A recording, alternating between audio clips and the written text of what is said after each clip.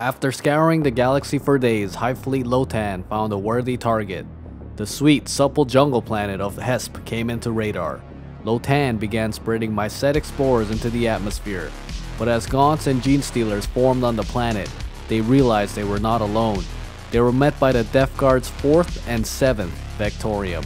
The Death Guard unleashed plague spells, virus bombs, and the diseases of Nurgle upon the invaders. Hive Fleet Lotan responded by pouring spores onto the planet. They would rather die than let Nurgle claim this bounty. And after days of battle, Lotan defeated the Death Guard through brute force, but the atmosphere of Hesp became a soup of spores and toxins. The planet's surface bubbled as everything melted into a toxic sludge. As soon as a Hive ship tasted the biomass on the planet, it shuddered. Hive Fleet Lotan sighed as it blasted the infected Hive ship and left the toxic biomass. Better to lose a toe than the entire Talon.